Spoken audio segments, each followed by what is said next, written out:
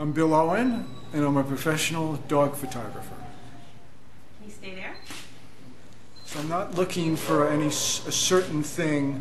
I'm just sort of appreciating that this dog, in this moment, right in front of me, that I got my camera in my hands, looks like however he looks, and I'm just going to get 100% of that look onto the chip in my digital camera.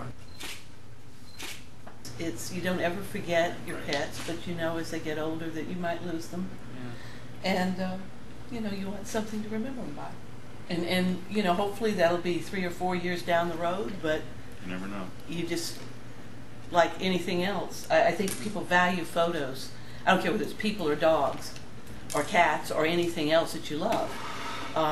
It's a nice tribute to them.